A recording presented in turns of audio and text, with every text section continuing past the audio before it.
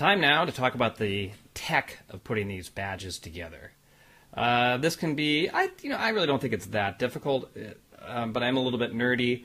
But if you find this stuff stressful or difficult, then make sure you hook up with a technology coach or somebody of that sort at your school or your organization or wherever, and get them to help you.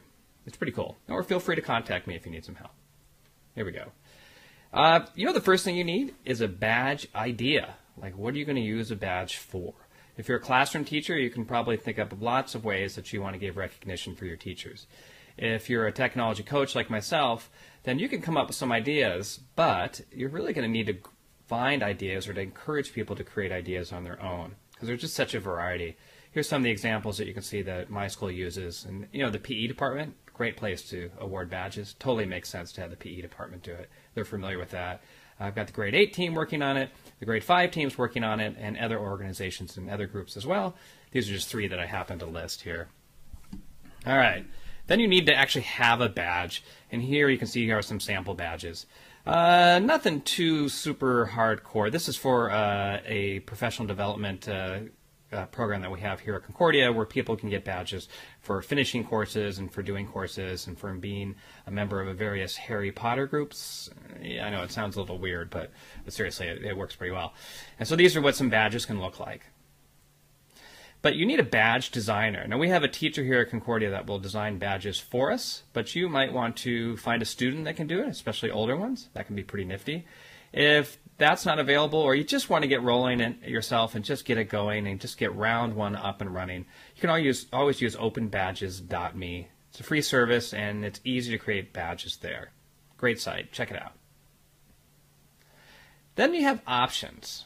Once you've made the badge, you've decided what the badge is, you've made the badge, then it's going to be time to host the badge.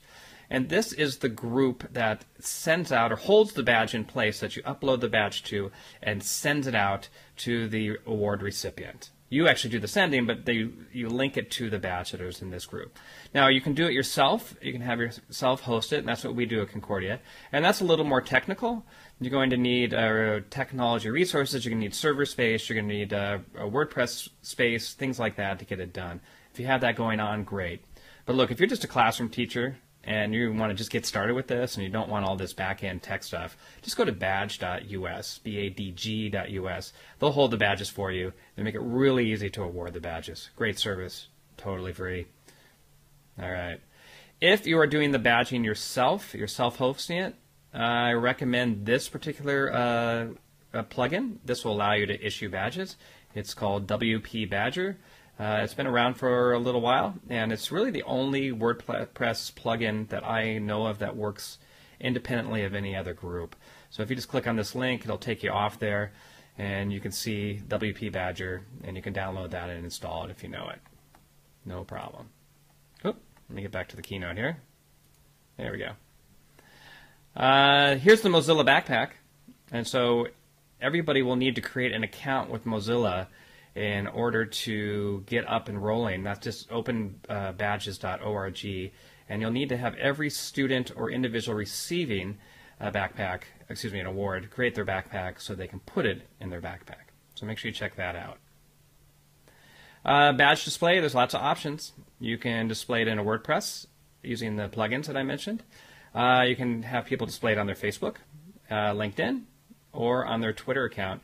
Now, right now, it's easy to have it automated so it shows up on a student's or a recipient's WordPress page using a plugin. You still have to do it manually with Facebook, LinkedIn, and Twitter.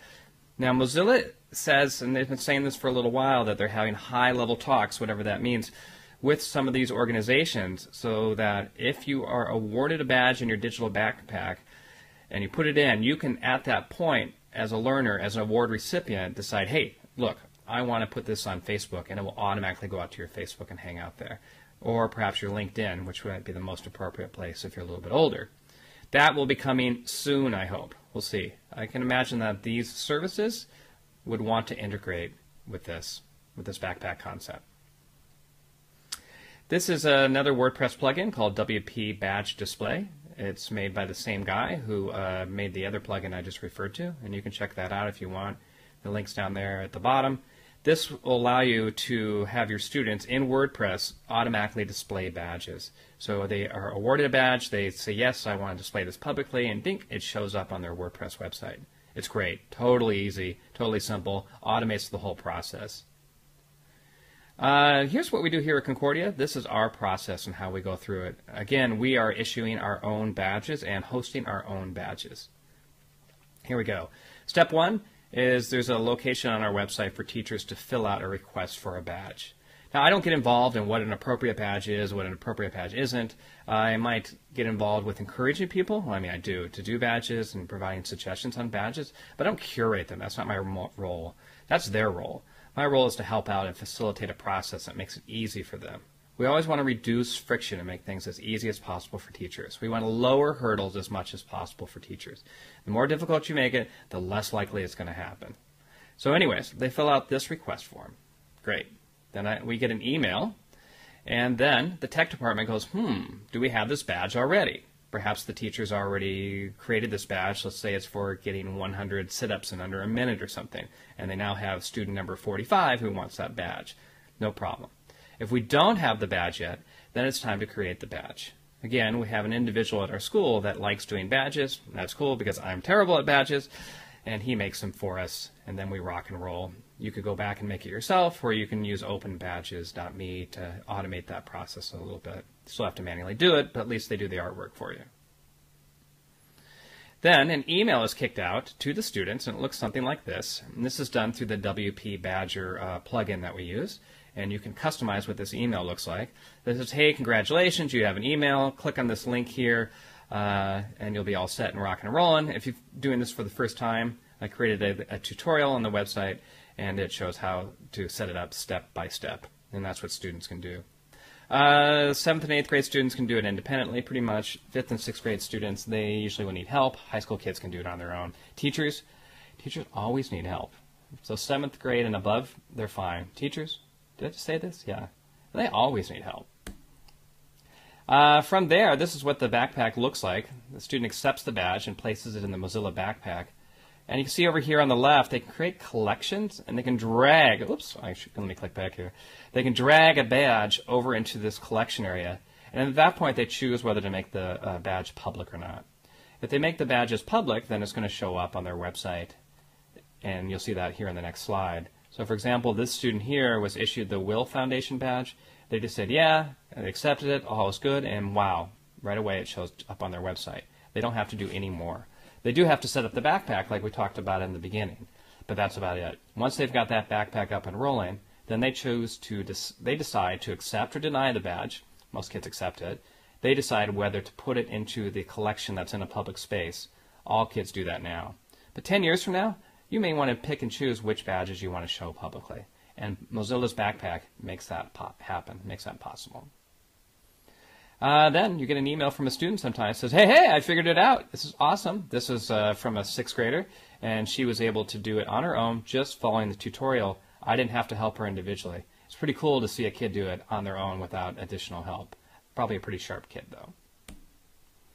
Here's some resources you can use for tech. We're doing it at the Learning 2.0, which is called the Learning 2013 conference here in Singapore.